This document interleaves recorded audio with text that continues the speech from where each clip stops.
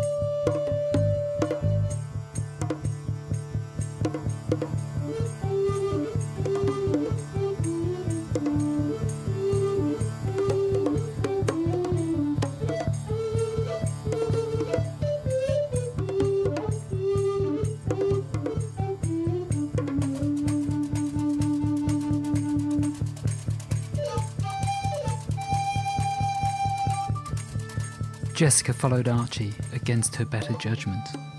This time they turned right, descending a rough, spiral metal staircase, much less imposing than the other. The construction reminded her of a New York fire escape. She remembered staying in New York briefly for a conference. She'd been presenting her research before things got ugly. They'd even got a prize, Best Medical Presentation, something like that. It seemed like an alternate universe. Crew quarters, Archie said, by way of explanation. She followed him down into the bowels of the ship and into a small cabin. On arrival, he slammed the door shut and applied the chain. Immediately, he threw himself down on the bed, beckoning for Jessica to join him. Finn appeared from a cupboard and curled up on the bed beside him, purring. Jessica was surprised yet reassured to find out that the cat actually existed. She remained standing, arms folded, shaking her head. "You have to be joking." Archie just grinned, unperturbed. "And just assaulted you. With that bottle. He nearly killed you. We have to report it immediately. He should be court-martialed." "Court-martialed?" Archie began snorting and snuffling again hysterically. "Court-martialed? You are precious. Aren't you scared of him? He looked like he might be back for us. Is that what you want? I might not be around to look after you next time." Archie sat up in bed, suddenly stony-faced. "Unless I'm very much mistaken, he wouldn't have come for me if you hadn't been there. Who's worried now?" He started snuffling again. Exasperated, Jessica sat down on the only available seat, a plain white plastic chair. "Fine, you may have a point. So what should I do then?" Archie continued laughing. Eventually Jessica got up, intending to leave. "Oh, come on, hold your horses. I'm sorry. It's just too funny. I do enjoy newbies." "Enjoy it? Enjoy nearly having your eyes gouged out? Did you?" "Next time, I swear I'll enjoy watching him do it." "Next time, eh? Yes, let's do it all again for sure. It was a fabulous night, don't you think?" Jessica ignored him. Archie continued, more gently. "You won't remember, Jessica. I don't get how you don't see. It was the big show last night. Everything gets white after sunrise. It's a new cycle." "Why can I still remember it then, Einstein?" "Because you're with me." He beamed at her. "Right." Jessica sat down again. "I know it sounds ridiculous, but that's how it works." His voice was getting slower and more slurred with every word. "Anyway, I have really got to get some rest. You are most welcome to join me." She passed out.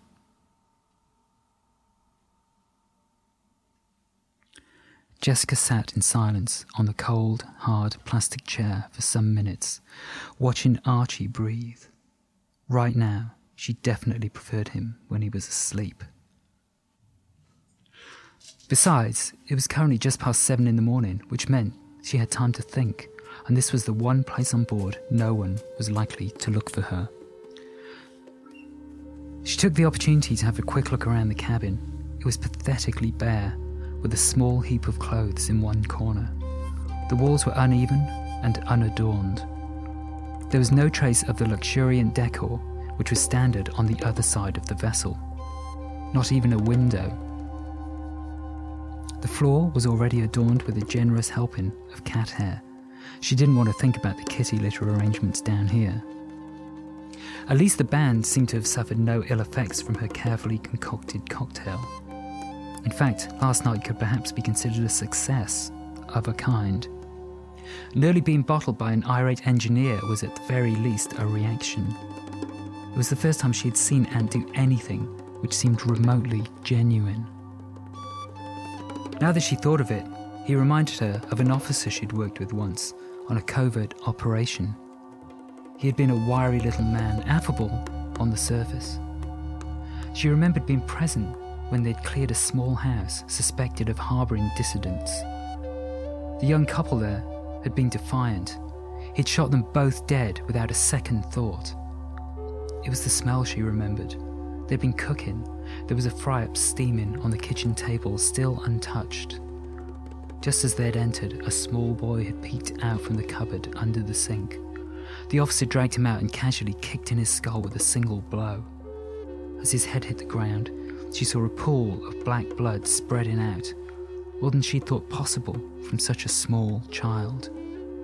While Jessica watched, horrified, the officer proceeded to grab a spoon and chow down on the family's uneaten breakfast. He had even complimented the dead woman's cooking. Strangely, in this small windowless room, she felt clearer-headed than she had done for the whole voyage so far. Every time she had tried to recall any memories from her past up until now, she had felt rising panic and dread. Here she felt slightly detached from everything, as if those events had happened to another person. It felt like memories of a past life. Not that she believed in all that hokum. That sort of rubbish was even worse than the religion she'd been brought up in. It would soon be time to face whatever awaited her up on the deck. She considered reviewing the small piece of paper she had retrieved from the lab, but decided that it was not worth the risk. Archie might wake up, and knowing him, he'd be sure to guess something was up. She was determined to face the consequences of her actions head on. She planned to go up to the clinic, check on Amy. After that, she would address her two biggest lapses of duty. First, confession. She must attend, if only to discover its significance. She would no longer allow herself to use her childhood as an excuse. She must find Ant and resolve the situation with him, by force, if necessary. Feeling a sense of purpose, she rose from the chair and exited the cabin. Climbing the fire escape, she felt as if she was moving through a dense fog. As she rose higher and higher, as if the air pressure was rising with each step. Her fatigue settled onto her like a thick, weighted blanket. Performing the daily nursing tasks was becoming routine now. Her patient made little progress, and she'd almost begun not to care. Throwing herself into the hammock, she slept.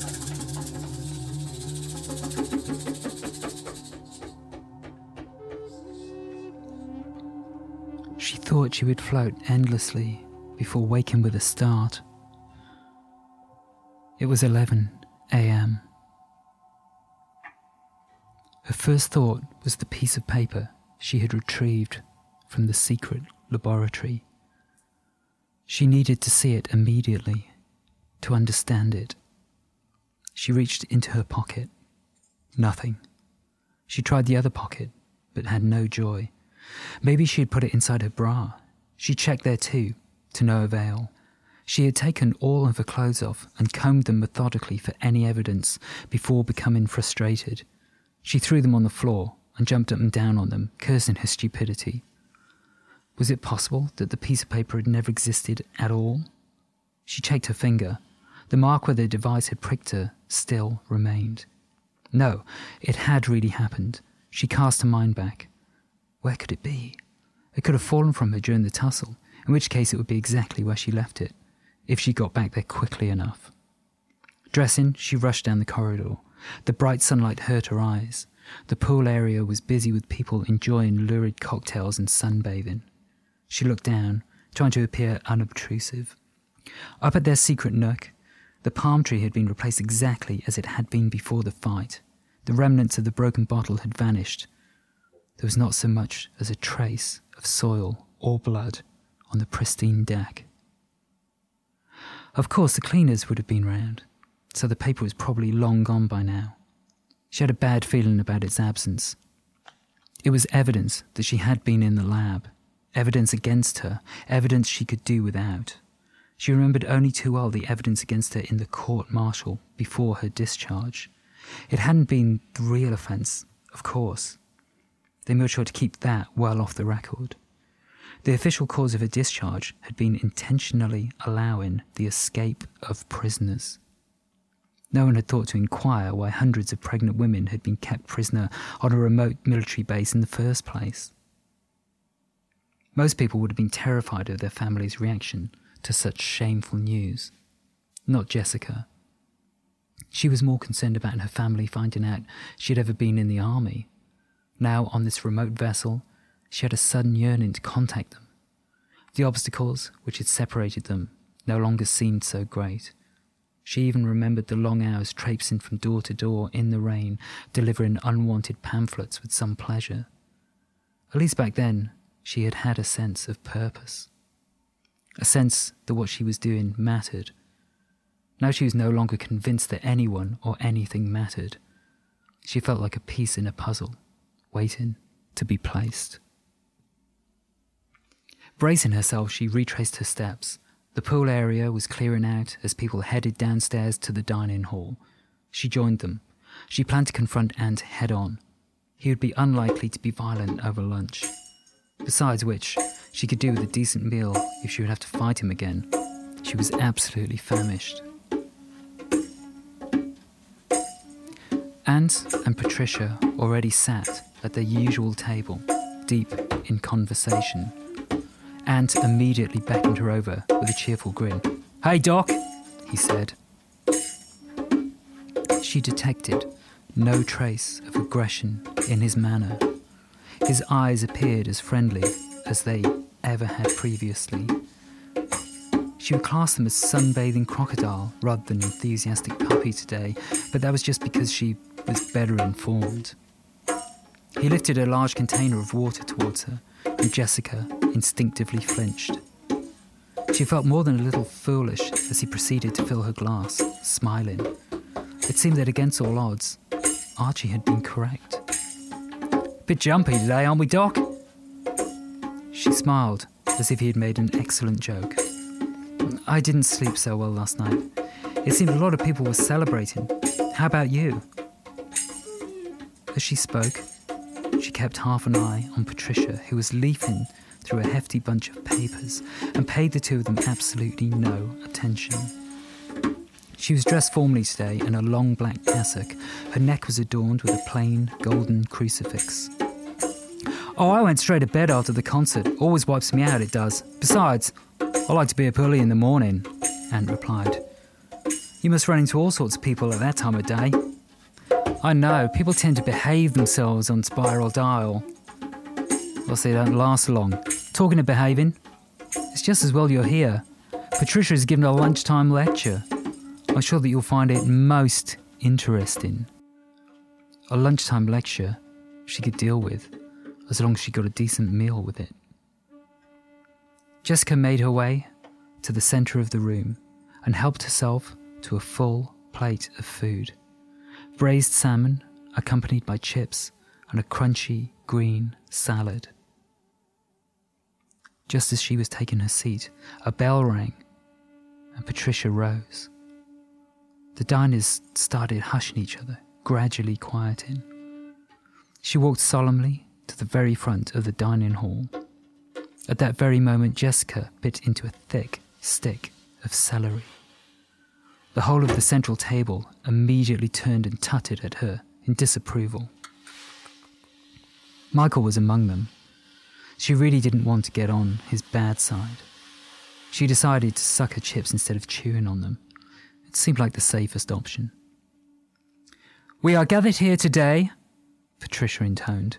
She paused, clearing her throat, until the silence was total. Not a soul moved.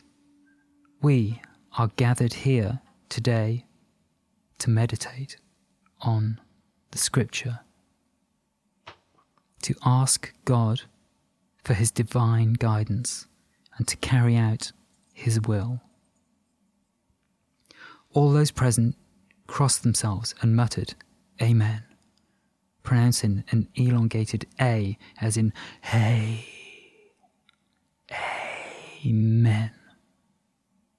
Jessica followed suit, hoping she had not lagged too far behind. Our text today is taken from the book of Corinthians. Food is meant for the stomach, and the stomach for food, and God will destroy both one and the other. The body, on the other hand, is meant for greater things. What is the body meant for? Those on the central table replied in unison, "The Lord."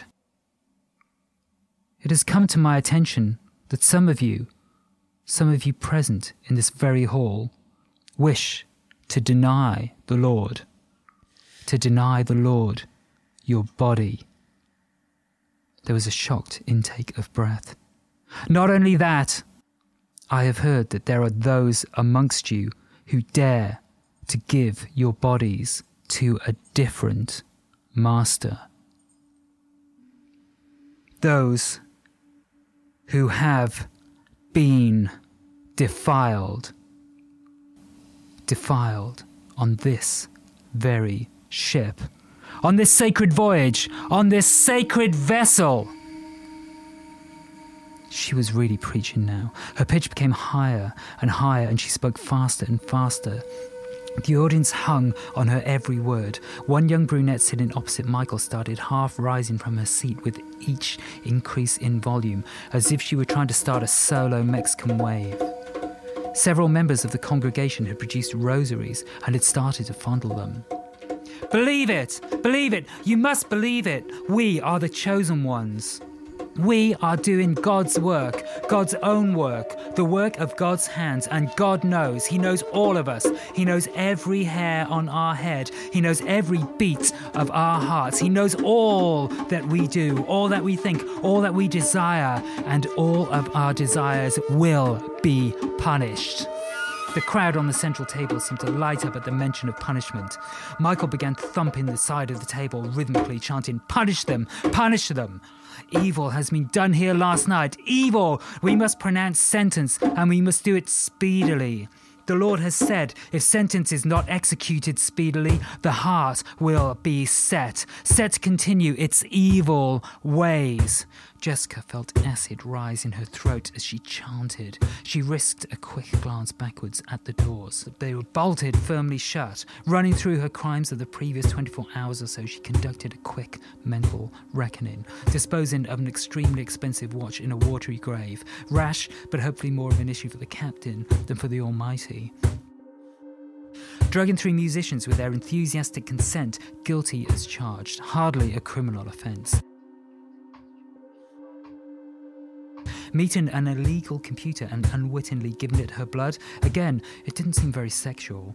It was probably just as well, under the circumstances, that Archie had been semi-conscious, otherwise she might have been worried. Such was the zeal of the chanting, the force of the will of the group, that she believed she would have felt compelled to come forward and give herself up, had she felt herself guilty.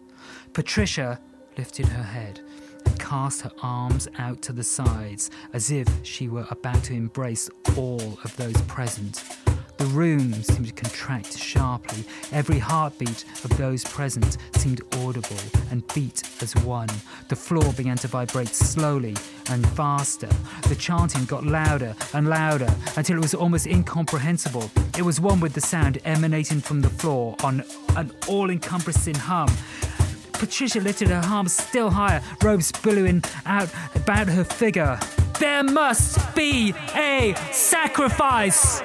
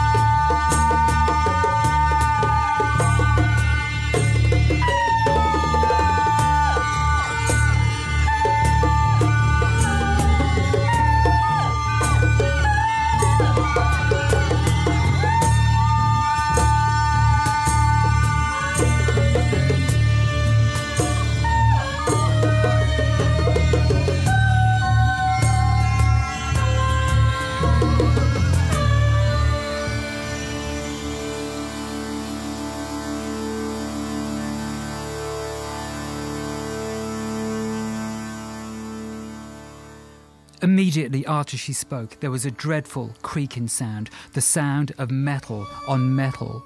Everyone seemed to be gazing at the door by Patricia's feet. Jessica peered, struggling to comprehend what was happening.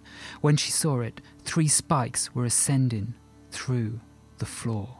The tallest behind Patricia, 2 smaller ones on either side of her. They looked wickedly sharp. As they grew, they thickened. They gnarled and tangled as if they'd been plucked from an ancient iron forest. They grew and grew until they had firmly embedded themselves in the wooden ceiling, creaking to a halt. Behold, God shall have his sacrifice, and we shall all be reborn, reborn in the spirit. The room erupted into rapturous applause. Bring them in, Patricia barked. The curtains behind her opened to reveal 3 hooded figures, bound and kneeling on a raised dais. Jessica breathed in sharply. It could be them. Who will bind these men? Patricia asked. Immediately, Michael Ant and a stocky man with wispy remnants of grey hair and messy stubble rose. Each of them roughly grabbed one of the figures and dragged them each to one of the spikes. On pushing them against the metal, the iron seemed to come alive, twisting itself around their limbs and enveloping them in an intricate lattice work. Their arms were forced back behind the spike, throwing their heads forward into their chests. As their wrists were pulled back further and further, the sound of their laboured breathing began to be heard in the hall. Jessica felt she must help them, but she was powerless to move. Patricia stepped forward and cried, "Do you believe in the Lord your God, the Father Almighty, creator of heaven and earth?" All those present joined with her in unison. "I believe in Jesus Christ." Jessica remained silent. She knew the words well, too well, but this time they would not come. As the prayer ended, Patricia stepped forward. "Do you believe?" "We believe." "There is one amongst you who does not believe. There is one amongst you who has left the church. What shall we do with our non-believer?" There were cries of sacrifice mixed with trial. Trial it shall be. Trial by blood. Trial by blood. Do you believe? Patricia started to circle the room, coming close to each member of her congregation and asking them that same question, peering deep into their eyes. "Do you believe? Do you believe?" Jessica concentrated on her breathing. She could pass this test. She would prove her faith. Patricia came close to her. Jessica could feel her breath on her lips as she intoned the words, "Do you believe?" The words would not come. Her eyes dropped. She was found out. They knew. The whole room erupted, jeering and catcalling her. "Trial by blood! Trial by blood!" they called. Patricia jerked her head towards the stake, and Jessica found herself compelled to follow. The figure hanging above her was visibly gasping for breath beneath the cloak, struggling in vain against the iron stake. She could see traces of human excrement dripping down to the floor. The expanding puddle reflected the stake, which appeared distorted as if spiralling up to the ceiling. Jessica looked up, half expecting to see it curving above her, but it remained mercilessly straight. Michael turned her to face the crowd and lifted her left arm with his. They all jeered her now. He handed her a long silvery object. She realised that it was a long scalpel. Touching the edge with her finger drew blood immediately. It was deathly sharp. She let it fall to the ground with a clang, and as the sound rang out, the room fell quiet. Patricia bent one knee and lifted the silver instrument, holding the tip just below Jessica's ribcage. Michael stood just behind her. She knew that even with all her skill, there was no hope of escaping him. She could not save anybody here except herself. "Will you sacrifice this man doctor. In the name of Almighty God, you will sacrifice or you will be sacrificed. Take it, now." Patricia reversed the instrument, holding the handle to Jessica, blade pointing at the floor. Jessica no longer hesitated. Her will to live was strong. There was nothing she would not do to survive.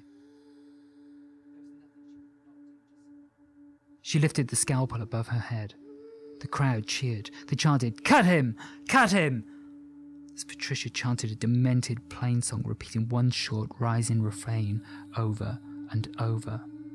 Turning to the stake, Jessica focused on the scalpel. It was just another operation. That was all. This man was going to die no matter whether she did it. She could at least make it quick. The chanting had seeped into her, and she had a thirst for blood.